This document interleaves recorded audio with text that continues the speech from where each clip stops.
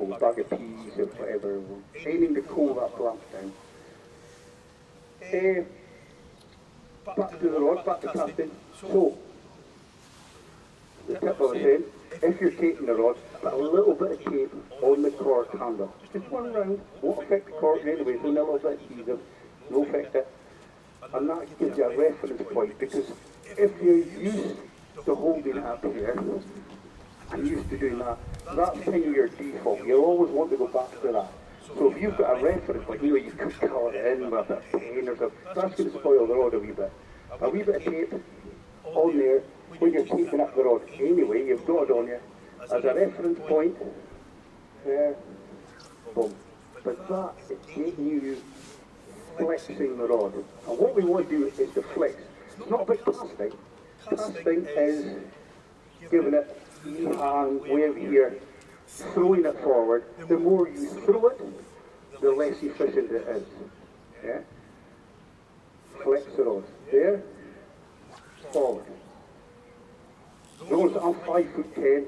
I'm not as slim as I used to be. I'll probably chuck this further near anyone else that's playing it. I honestly will. And I'm, you know, some people used to be a bit disappointed years ago when I did the tournament casting. Like, oh, guys coming from the Highlands of Scotland, literally like William Wallace, about 7 foot tall and shoulders and that. Guys come in and go, I can't be Scott Mackenzie, he's too small. It's not about the big you are, the stronger, the further you cast. Quite the opposite. Getting that rod to do the work for you. Bend and flex. Now when you're casting, the natural thing, the natural place for you to put power is in the top hand. Okay? Most people will come round, even if you're holding the rod in the right position, and they'll lead with that top hand. And that encourages you to throw it forward is killing the power. 75%, 80% of your power, bottom hand. Because you'll always put power in the top, but if you work with that bottom hand, that's getting you bending and flexing. Wherever your power is in the rod, the bend and the flex, the spring of that rod is what's casting the line. What we've got here is the second generation rod. They're not achieving out in the market yet. This is the FX2, moving on from the award-winning FX1. FX1s were the first rod in the world to be made with a material called graphene. Graphene is the lightest, strongest material known to man. The two professors that discovered graphene actually won the Nobel Prize for Physics for discovering graphene. Amazing, amazing material. We've got it in rods and soon to come out in other products as well. This is the FX2. We came out with the rods back in 2015. The first company in the world to add graphene to double-handed rods. They really were groundbreaking technology. Now we've moved on. This rod's coming out next month, and they're the best rods we've ever made. They really are, because, you know, everyone else says, Scott, you know, it can't keep getting better and better. There has to be a point where the carbon and the weight has to come to an end. And you think, well, maybe you're right, but it's not. It's the advancements are coming on all the time. The new carbon we're using with our FX technology, and this is way better, even what we, and the FX1 was groundbreaking. The FX2s are another level again. So if you want to have a wee try, these rods are not on the market. It's the only one we've got in the world. First time they've been in Ireland, first time been anywhere, to be honest with you. Just come in, it's only a sample. Come and try this. What does graphene do? Graphene gives you a very light, very strong rod. That's given. It's a given.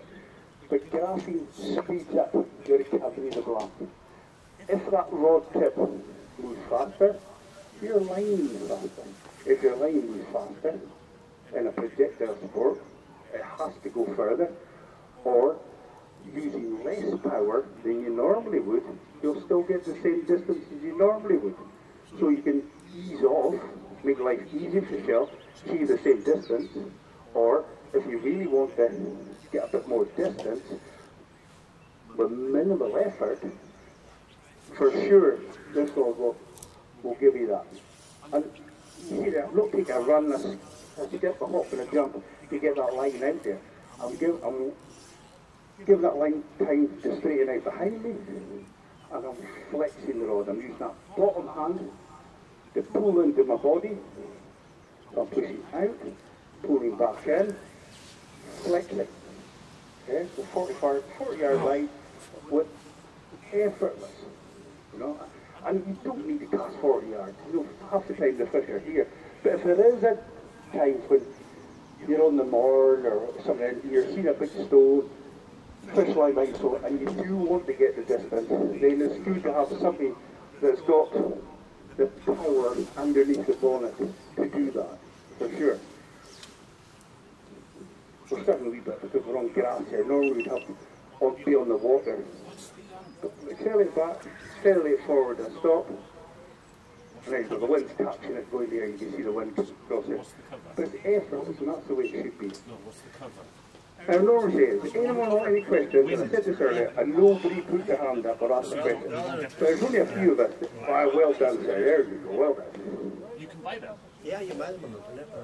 This is a short-headed spay-line. Spay-line, 50-foot head. See if you bought by any already. So we got 50 feet out the rod tip. It's not long. The days up from the north of Scotland, Highland Scotland, we did invent spay casting. Alexander Grant didn't invent spay casting. Probably Gillies on the River Spay invented spay casting. But he was the guy that set the first ever world record spay cast record on the net in 1895, where he lifted and cast 65 yards using a Gene Hart rod he made himself, and a silk line he got made by the Harris Tweed Weavers. Grant was 5'6", slim build, kept poor health, small, fairly small, frail man, yet with a 21-foot green rod, wooden rod he made himself, he lifted and cast 65 yards without shooting any line. The reason I asked that question is, Uh-huh. using a spare line, you wouldn't be using a bottom hand, is that correct? Oh no. All kinds use your bottom hand. No, alright, yeah. You could, with a longer head, you could even it out a little bit more, but your minimum, absolute minimum would be 50-50. 50% top, 50% bottom.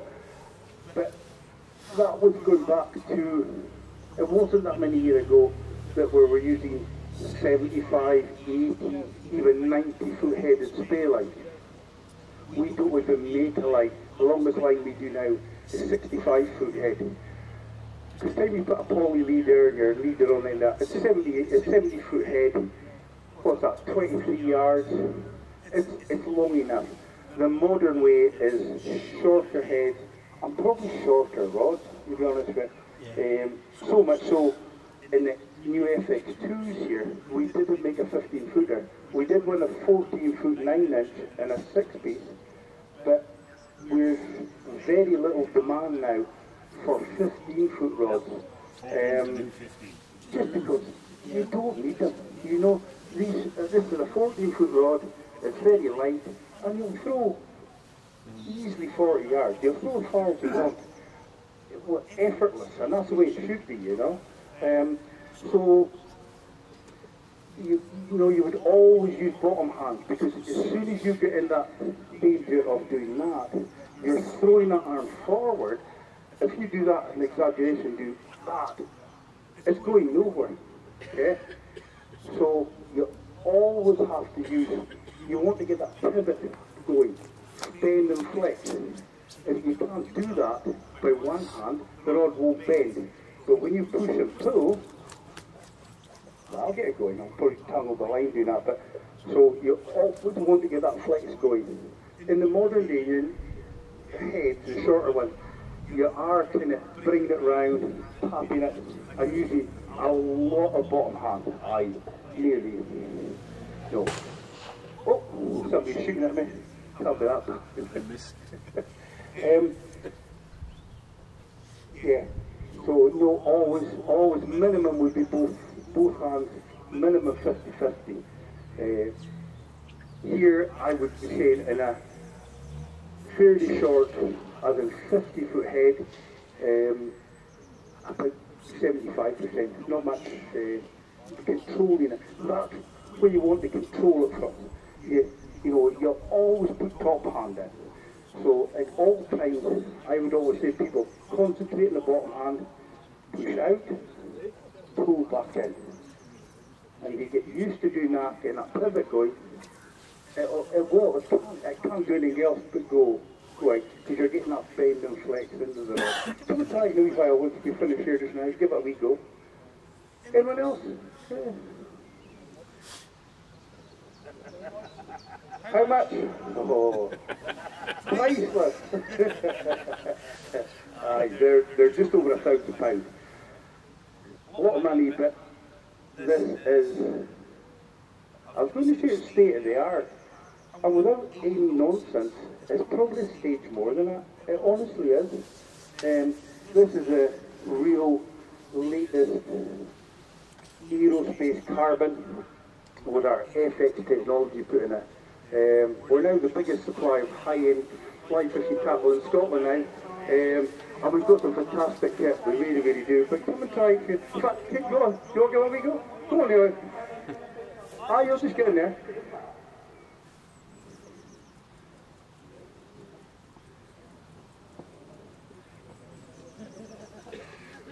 Ready for time?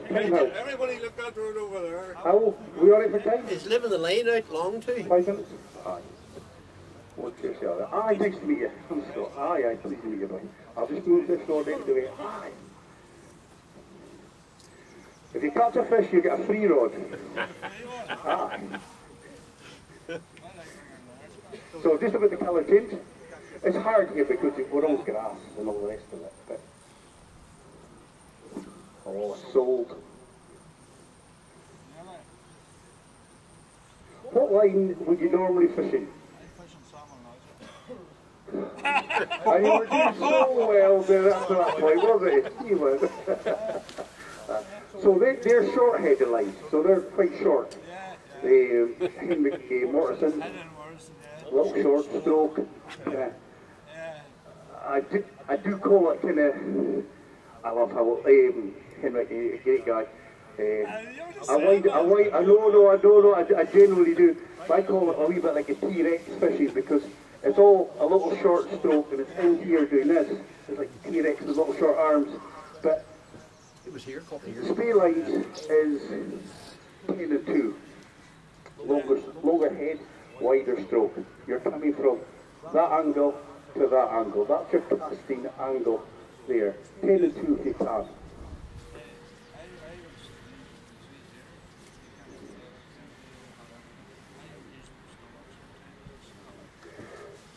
You can, yeah.